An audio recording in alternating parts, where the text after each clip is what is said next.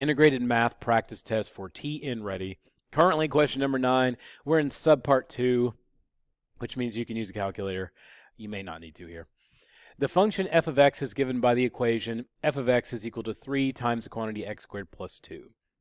The values for the quadratic function h of x are shown in the table. So one thing to think about here is we have two different ideas going on.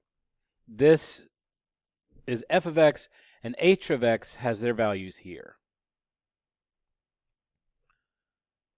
Which statement about the y-intercept of f of x is true? So in this question, it's very important for us to look at it from the correct perspective.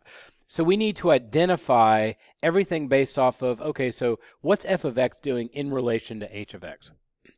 So I guess we need to think about where the y-intercept is. When we have the coordinate axis, the y-intercept is going to be here. As a point value, the x value is going to be 0. And then you have whatever the y is. This is a quadratic, so it's going to look something like this, that sort of thing. But really, what you have to know is the x value is going to be 0, and then the matching y value is the intercept.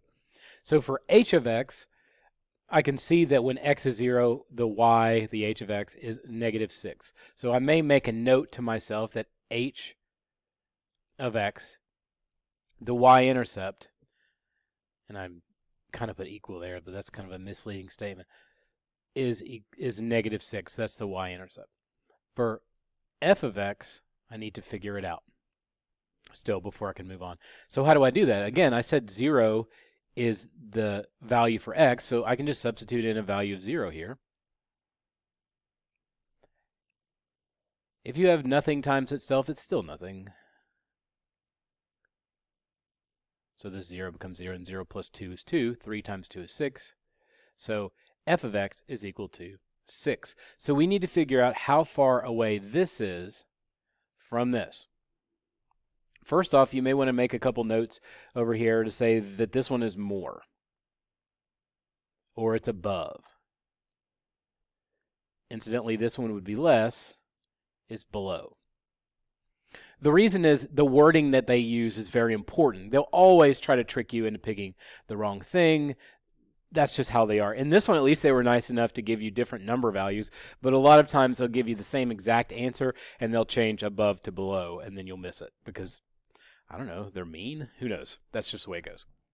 So to get from -6 down here all the way up to +6, it's going to take me 6 to get to here, and then 6 more there, and 6 plus 6 is 12, which I know you know. I'm just putting all that out for you. So I can say it's 12 more or it's 12 above. This one's 12 less, 12 below. It is 12 units above the y-intercept of h of x. So the answer to number 9 is M.